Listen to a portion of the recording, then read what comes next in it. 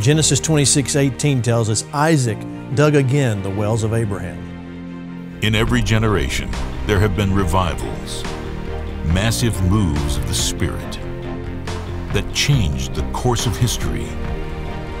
In every revival, there were believers like you who chose to answer the call, to become the one in their generation. Discover your call to be the one in your generation.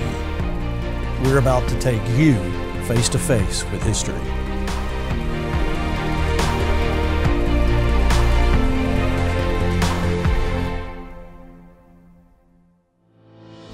Hi, I'm Gene Bailey. Welcome to Revival Radio TV. We're always looking on how to be the one, whether it's in the past or in the future. Sometimes it's easy to do that, and sometimes, it takes a dream or a vision to birth something that hasn't even been created yet. A whole generation is here that never knew what it was not like to have a smartphone, internet, or television 24 hours a day.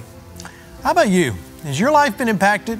Maybe you know someone who has been saved or healed through watching Christian television. Maybe you were. Are you one of our viewers who can remember when television and the internet, whoever heard of the internet, hadn't even started airing or streaming? What about your first Christian television show? Can you remember that one? Today I have a guest you probably never heard of, yet his vision changed all of our lives. As we go into this interview with my friend Dale Hill, my question is this: what does he have in common with Pat Robertson, Jim Bakker, and Paul Crouch? We've been around a long time. We have. Most people don't, or a lot of the people watching know my history from PTL, and that's where I met you first. Mm-hmm. Yes. But we're actually connected a little bit further back than that. And I want to talk a little bit about your history. Christian television has been a major part of not just technology and the moving of God, but it gets part in revival history as well. Oh, absolutely. So let's go back to the first time you got involved with Christian television. Take us back to 1966? Yeah. What happened? Well, my father was a pastor, so I grew up around a lot of revival. Yeah. Because when he pastored, when I was young, we traveled a lot. He was always going to the next town or the next area where there was a move of God. And so he took me to see William Branham and people like that, even though I was quite young. And he was very involved with Do you remember any of the William Branham? I do. It's really interesting because it was so unique. There's no two Holy Spirits, and that same Holy Spirit that led Simeon that night or that morning to the Christ has led you here tonight, because you believe the promise of the Holy Spirit. And He's just as obligated to you as He was to Simeon. The same, because He's God, and He has to keep His word. Then I can see Simeon, he craved, he desired to see the Christ. He believed what the Word of God had said to him, no matter what the critics said. He believed the Word of God. There was a yearning in his heart to see the Christ, and he believed he would. As David said, when the deep calleth to the deep. Many of you in here believes in divine healing. Do you? You believe in divine healing. The very reason that you believe in divine healing proves there is a divine healing. That just intrigued me, as a young boy. Yeah, because back then people didn't line up against the wall and have, the whole line thing was kind of unusual. Correct. Yeah. That's what I'm saying. That was new. Now, my dad, Pentecostal holiness, very, Holy Spirit-led services. So I was used to seeing the move of God. Seeing a person healed was not strange to me. That was pretty normal. Right. And, but to see it in that size meeting, I'd never been in that size meeting before, and then to see the way he just had that word of knowledge, that's the first time I'd seen that level. And so it had really an impact on me as a young child. So there you are, okay, and so you grew up in church and traveling. So, you were quite accustomed. So how did you get from there to beginnings of Christian television? Well, we grew up rather poor, and my dad moved pastors where he was pastoring to a Chesapeake, which was near Norfolk, area, and took a larger church. And so we moved. I had just turned 13 and started going to school there. But I was gone during the summer working on a farm, and I would come home right before school started and go back to school. But so I was away for the summer. I was 15. I turned 16 while I was away. Of course, back then, everything was about, hey, I have to have the money to buy a car. Yeah, absolutely. My dad's theory was if you worked and paid for it, you could have it, So of course I'm looking for a job. And while I was gone, he had discovered that there was a new Christian television station in the city, which, as you know, this was before cable, before any of that. Right. So there are only 3 television stations in town, your 3 major networks. So here was a 4th station, but it was a Christian station. Prior to that, we didn't even own a television. So while I was away that summer, I came home and there's a television in the house, and Dad's showing me this. And that particular day, Pat Robertson mentioned that they were looking for some people they could employ. And I looked at Dad. I said, I'm looking for a job. So I went to the station. To tell you how small it was, we arrived on an afternoon, no appointment, walk in, and I just said, I'm here to see Pat Robertson to talk to him about a job. And 5 minutes later, I'm in his office sitting in front of him. So things have changed quite a bit, obviously. Yeah. And he took me in the studio, which was 25 by 25, to tell you how small it was. Wow. But then, I'm just like shocked. I'm looking around. It was the biggest thing, especially to a kid who grew up on a farm. This was quite unique.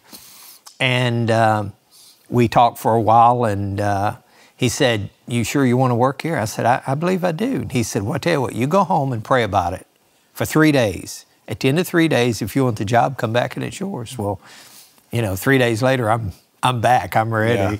And so that's how I started. And television was so new then. It was just everything, we were trying everything. And almost all programs were live. We didn't even have videotape back then.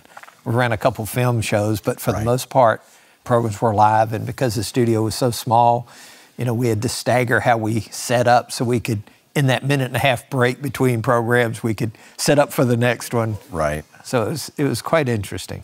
So tell me about, so you're involved in the birth of Christian television, really, at this point. I know you have to have some stories of God showing up there. Well, it was about the time we started 700 Club, which was about a year later. Jim Baker had always wanted to do a talk show. Yeah. Because prior to that, there were a lot of teaching shows and ministry shows, but there wasn't really talk shows as we see today. And Jim kept saying to Pat, I really want to do a Johnny Carson type show. Right. And so we were doing the 700 Club telethon, which meant we needed 700 people to give $10 a month. That was our budget. Yeah. And so finally, during that whole telethon, Jim kept saying, Pat, I really want to do this talk show. And Pat said, well, you'll have to do it at night, and all that. And Jim said, that's fine, I'll do it. So we started this 700 Club the day after the telethon, and we just dropped the word telethon. So it became 700 Club. Yeah. And the first 700 Clubs were pretty much prayer meetings. Right. And Jim's agreement with Pat and the staff was, as long as people were calling in on the prayer line and getting saved or healed, we'd stay on the air. We were scheduled to go off at 11 o'clock. Rarely did we go off at 11 o'clock. We very often would be on the air till midnight, 1, 2. One morning, I think it was 5:30 a.m., we went off the air. I mean, it was just amazing. Man. But because the other stations went off at 1 a.m. back then. You were the only game in town. We were the only thing in town. And wow. We had people watch us who certainly weren't Christians. Sure. Because there was nothing else on, and they would watch. And there were a lot of late night salvations, and it affected that whole region because not only were we getting people saved, but Jim was preaching on the baptism of the Holy Spirit, which was extremely new to a lot of the people there. And so I can remember more than once, I don't want to say how many times, but more than one time, the presence of God came in the studio so thick that we just would lock the cameras down and the entire staff would go in the studio and just be there in a prayer meeting, and the people at home saw one camera and whatever audio they heard, because we were all in the studio worshiping God. So there was some pretty amazing moves of God back then. You were telling me a story the other day about the time you didn't have money for payroll. Right. What happened?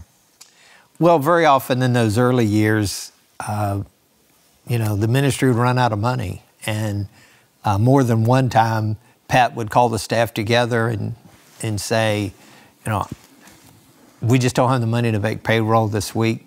Can you work with us? Can you help us? And none of us ever complained about it, I don't think. I don't remember any complaining. I remember everybody going, well, I've got to figure out how to get till next week.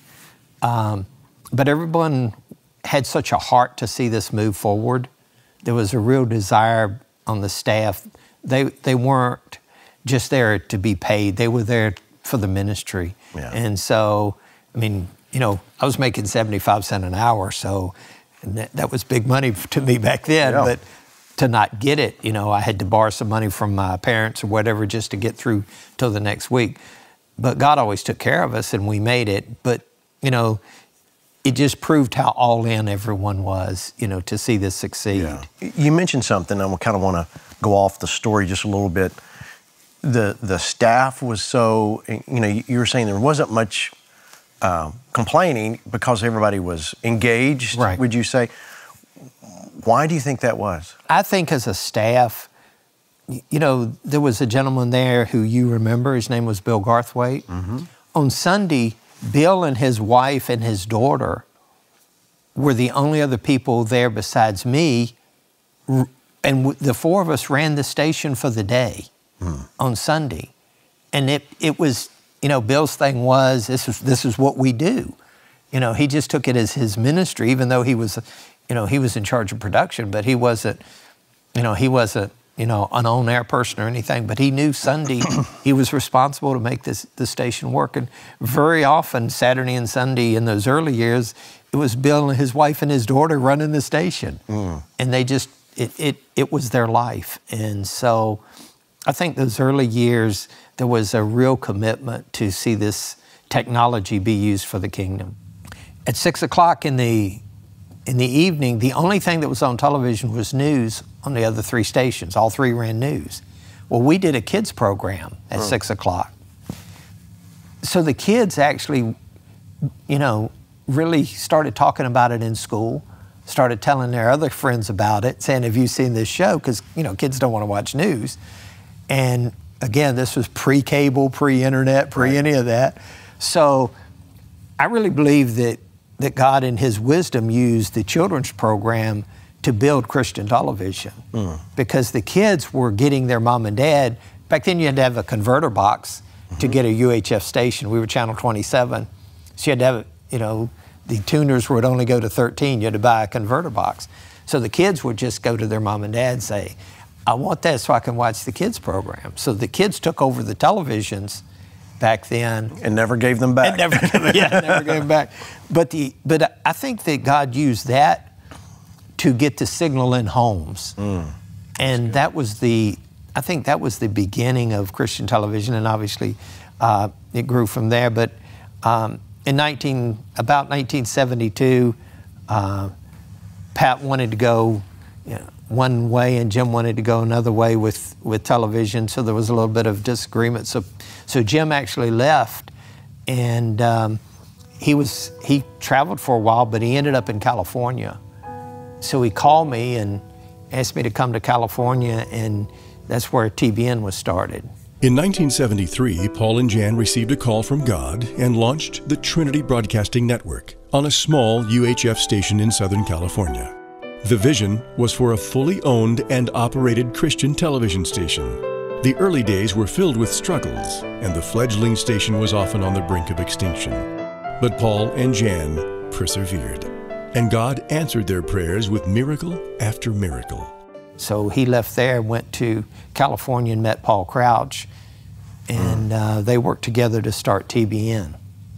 And then, so then they operated there for a while, Right. launched TBN. Launched TBN. We were there for a little over a year, and Jim we had an affiliate in Charlotte who was running the tapes. So we would record the program in California, ship the tapes to Charlotte. So Jim goes to Charlotte to help the local program and to kind of help set that up, and calls me and says, come on to Charlotte. We're starting a new network here. So he and Paul had, again, decided they didn't agree totally on everything, and so we ended up moving to Charlotte in 1974, and that's where PTL and Heritage and all of that came into place. Now, I think it's interesting to point out here, when God gives you a vision, I mean, you have a clear vision. A lot of times it doesn't necessarily, we try to put it with other folks and make it work. And that can be fine for a season like it was. But eventually you've got to follow what God's called you to do. Absolutely. So, and this is where I think it's amazing that Jim, and of course that's where our connection was there, and that he went and took hold of that. He didn't give up, and he kept pushing. Well, it was interesting because I remember I was in charge of scheduling crew, and I had this little desk that was literally in a hallway. It was just big enough that I could open my book and schedule the crew. And one day Jim comes up, and I have a folding chair beside me, so if someone wanted to talk, they could open up a chair and sit down. Jim comes up, opens that chair, sits down, and he looked at me, he said, Dale, I have an idea. I said, you do? He said, yeah. And he takes a piece of paper and he starts drawing. He says, I believe Christians need a place they can go and bring their families. And he sketched out Heritage USA on a napkin or on that piece of paper. And that was, in the late 60s. I mean, it felt so unbelievable at the time. We were both extremely young, and here he's sketching this out and says, I want to build that one day. And, obviously when he started building Heritage USA, I reminded him of that little, that little conversation in the hallway there at CBN. Yeah. Through the years, you kept your hand in television. Yes. You worked with a lot of different folks and a lot of different ministries and ministers. And then came KCM and Kenneth Copeland. Right. Tell me about your connection with him. Well, I was young and crazy in the late 70s, and I thought, you know what? I believe I could put a remote truck, a television truck, I could open a production company. So got together with a guy named Marvin Luke, and then my oldest brother, Johnny. And the three of us started a company in 1978, and we put a big semi on the road to do TV. My heart was to take what we had learned through CBN and all, and take that to other ministries. But I knew there wasn't enough ministries doing television then to pay the bills, so I had to do some sports and some other things just to keep pay the bills. But we did a lot of productions, and it was a lot of hard work because equipment was big, heavy, and all of that. And I was probably a little ahead of my time, to be honest with you. But in 1978, we ended up doing a Kenneth Hagin camp meeting. We sing, this is the day that the Lord has made. I'll be glad and rejoice. And I think some people think we're talking about Friday. No, we're not talking about any weekday or any day. What day are we talking about? Bless God, this day of salvation, this day of the new birth, this day of the new covenant, this day of healing, this day of redemption. That's what we're talking about, and that's what the Bible's talking about. It isn't talking about some day, Monday, Tuesday, Wednesday, Thursday, Friday, Saturday, or Sunday. Not a one of them. It's talking about this day. In that day, blessed be God, ye shall ask me nothing. But whatsoever ye ask the Father in my name, he will give it you. And I don't know if that was the first time that they had ever recorded a camp meeting like this or not, but TBN was wanting to do something different. And so they They called us. We went to Oklahoma, to Tulsa, and we recorded Monday services. This was back in the 2-inch tape, big tape. They would run them to the airport. They would fly them to LA, and they would air on Tuesday. So we were 1 day delayed, but we captured that entire conference. And I remember some of those early days and some of those early messages. I'll always remember Fred Price when he'd come out on stage. He'd say, Freddie's ready, and it was just, there was some interesting moments in that. And I'm not really sure if that's where we made the connection with Brother Copeland or not. I've tried to get my mind to remember, but I do remember that was my first introduction to the faith group. Right. And I was so amazed, and with that whole camp meeting, just, had an impact on my life. Well, then in 1979, I received a call from Terry Pearsons, who was producing, her dad's program, and said, we'd like to fly out and see your truck and see if we can work something out. So they flew. We were based in a little town in North Carolina called Rocky Mount. And so they flew into Rocky Mount, and, we had the truck there in the garage, and they came, looked at the equipment, and we started doing their recording their crusades. Right. And that was great for us because they did 9 a year. So we were excited to have someone that did that many events. But besides that, we felt like, okay, now we're working on what we're really in business to do. So, that was a great time for us. So you mentioned this is was your first entry into Word of Faith and Kenneth Copeland and this message, which was so new at that time. Right. What impact did it have on you? Well, it was almost like the first time I heard about, it was the next step. It seemed like, you first heard about the Holy Spirit. Now we're talking about Word of Faith. So it was it was so new that it amazed me how the full gospel people who I thought would be all excited because now here's more we can do. Here's how we can get closer to God. And they're going, I don't know about that. And that intrigued me, going, what? I don't get the problem here. Right. It's actually God drawing us closer. What's the problem? And we had a few people question us if we were doing the right thing, but I was all excited. I would take the cassettes back then home after the meetings and just listen to them over and over. My son grew up listening to Jerry Savelle. He thought Jerry Savelle was, the most intriguing guy he'd ever heard. And he was just, very small. He listened to Jerry Savelle over and over. So that message really impacted my life. So along comes 1982 and this crazy idea to do a World Communion service. That was amazing. Tell me about that. Well, to be a part of that, I felt like that was the largest thing at that time that had ever been done, and as far as a Christian program. The great thing for us is we had worked with some of the sports groups, right, and we had seen what could be done. So we tried to bring some of that technology back to ministry, and there were so many things the whole television industry was experimenting with back then. And so, I remember we received a call from ABC Sports to do a college game. All their trucks were busy. Well, the intriguing thing about this college game, it was the first time that they had ever brought in a large semi with a satellite dish on it. And they sent that college game back to the network via satellite. And it was so unique because it made news that night, which I loved it because there was a shot of our truck in the background. Sure.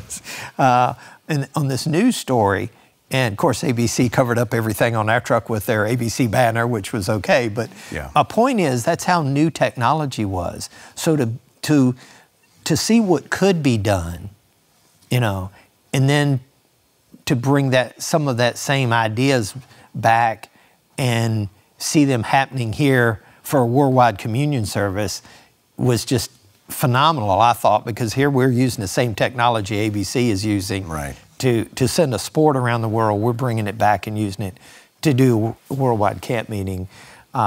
That was amazing, and I will never forget the first time that there was a shot of the congregation at Dr. Cho's church, and they panned the crowd, and when they took that shot and they panned the crowd, the people in the convention center in Fort Worth, man, they just stood up and cheered.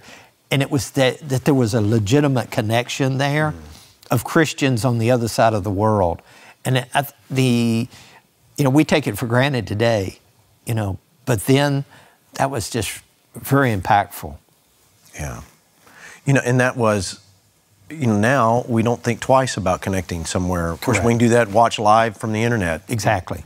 But then to have satellite dishes, that was crazy technology. Absolutely. It was way out there. Way out there. And, still to this day, I get excited thinking about Brother Copeland and Terry having the vision and the idea that they could do this. If it had been across this country, it wouldn't have been such a big deal. But the fact that they connected Seoul, Korea, that's what made it, just so over the top, I felt. Right. And that international connection was huge. Television was once only a dream. When every network station only offered news, Christians offered children's shows.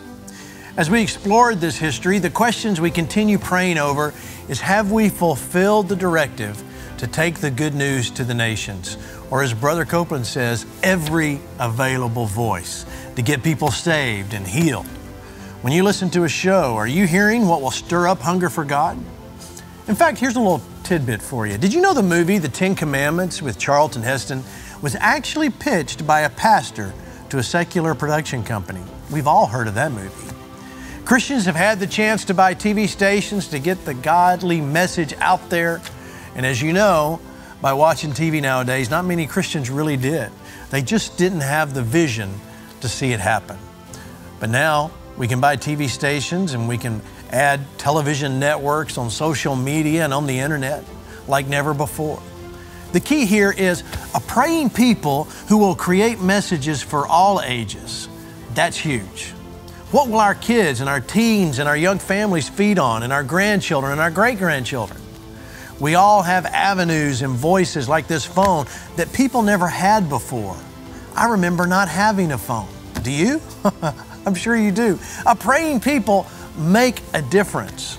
And I'm excited to read emails when you send them. It's great hearing you share what you're praying for and you're listening and asking God to do, and what do you have next for me to do, God? We love hearing that, so don't stop, because you make a difference. You really are learning to be the one. All right. Thank you for coming our way today. We'll see you right here next time on Revival Radio TV.